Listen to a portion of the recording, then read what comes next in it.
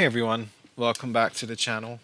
Um, I wasn't planning on making a video, to be honest.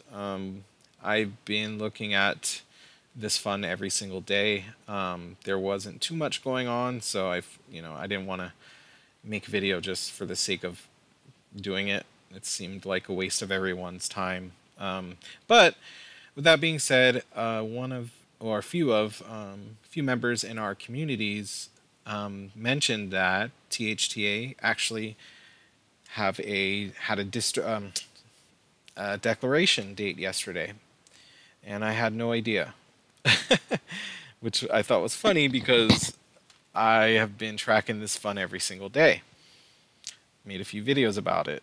So I think that's the preface of this um, video slash rant, or maybe constructive criticism for SoFi. So we'll talk about that and talk about this distribution that I am honestly perplexed about. So anyway, you guys know the ticker THTA, the SoFi Enhancing Income ETF.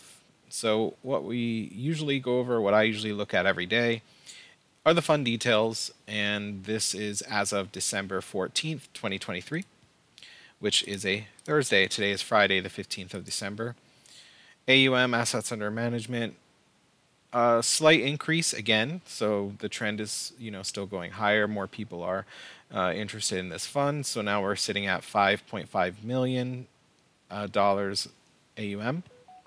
Shares outstanding 275,000. So um, you know that's to be expected. As the AUM goes up, so do shares outstanding. The NAV, we're sitting at $20.11. So not too much fluctuation with the NAV. But again, this fund isn't very active. They're not making too many trades. So I wouldn't expect the NAV to vary so much. All right.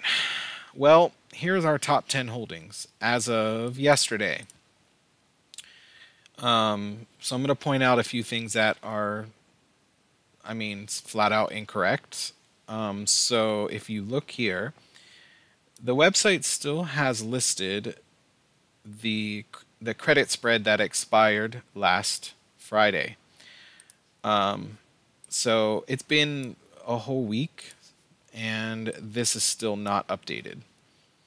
The 12/8 put credit spreads are gone. They went kapoof.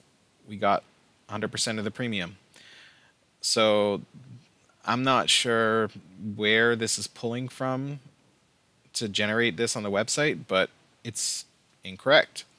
So that's my first, I don't even want to say complaint, but I guess constructive criticism, that whomever is managing this website, just try to keep it up to date.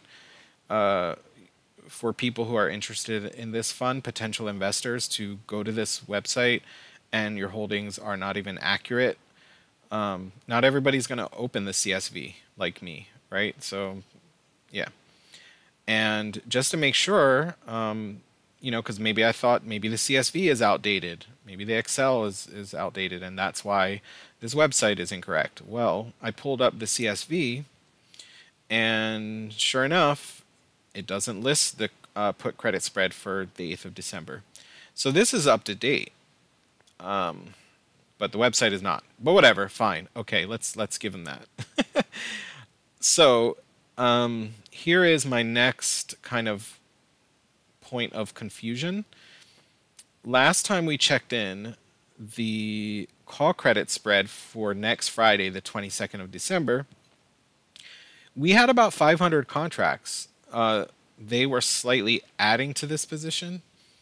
Well, according to this CSV file, we now have only 250 contracts.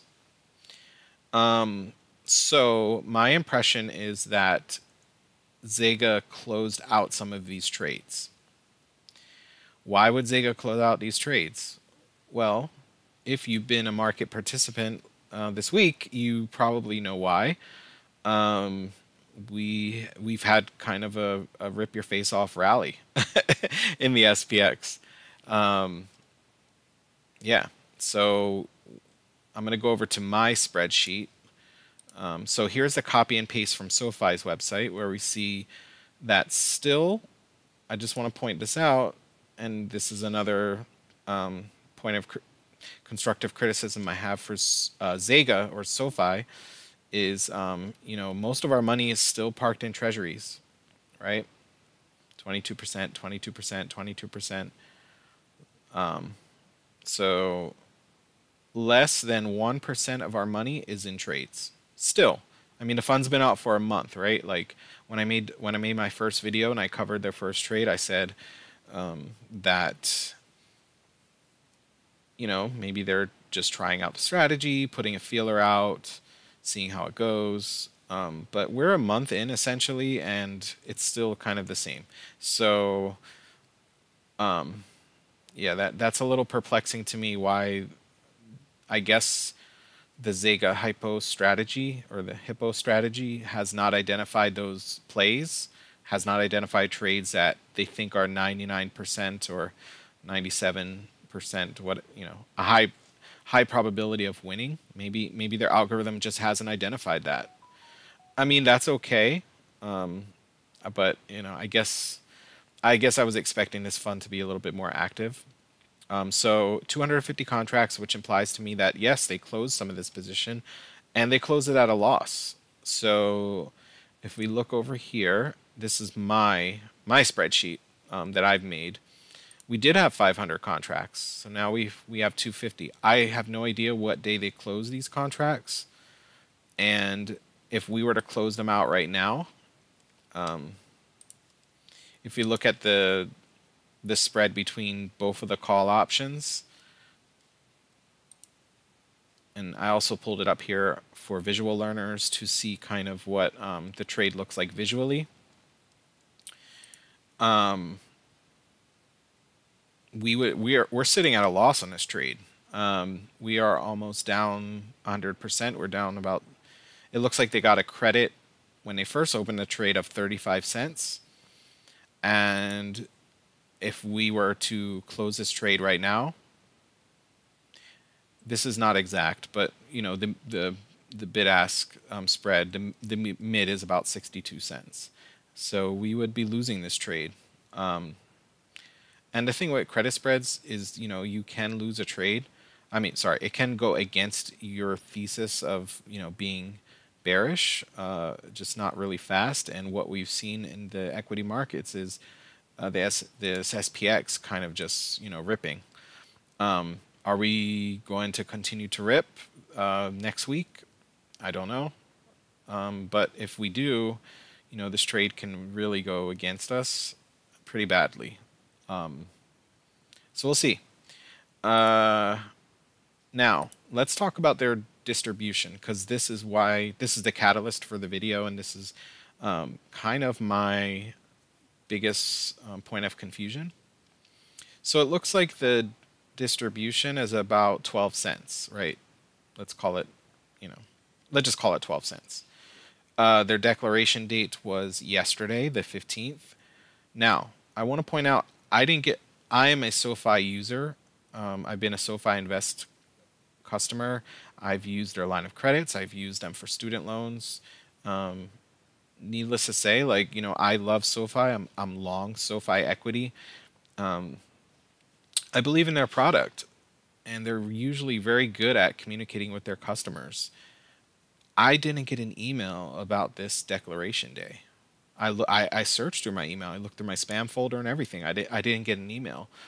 So I thought that was a little odd. I went on their social media, and I'm not going to do that for you guys on the video, but trust and believe that I looked for any kind of evidence that there was a declaration day, and I couldn't find any. And if there is, and I'm incorrect, somebody pointed out to me, then I'll take the L. And SoFi, my bad. I guess you guys are communicating with your customers, but I couldn't find anything.